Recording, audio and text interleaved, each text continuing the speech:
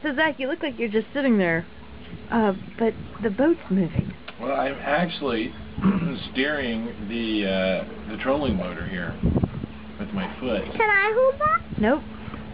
And we are trolling along under our solar power. You have a trolling motor somewhere? On the front of the boat, a little trolling motor. Let's have a look over here. We've got 4 panels on the roof, or 180 Kyocera's, 185 Kyocera's, something like that.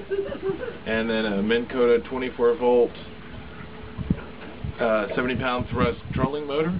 And right now we've got them just straight wired together.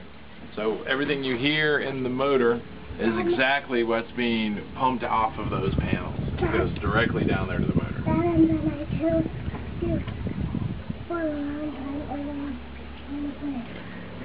Alright, let's have a look at those panels. Oh, I see. Very interesting. And Zephyr is kissing me. You're powering a pretty big boat here. Yeah, it's pretty large. It's a 28-foot Tritoon. And did it come with the kids? No, we have to buy them as an upgrade option. Right. But we're getting around 2 miles an hour right now off this thing.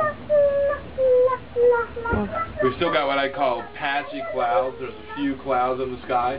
It's mostly clear, but it definitely has the capacity of being clearer. And then, of course, with this thing, any headwind makes a big difference.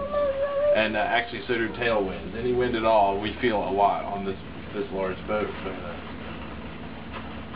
it does work. Who helped you with the install? Well, that was Bob Nagy of greenpowervideos.com.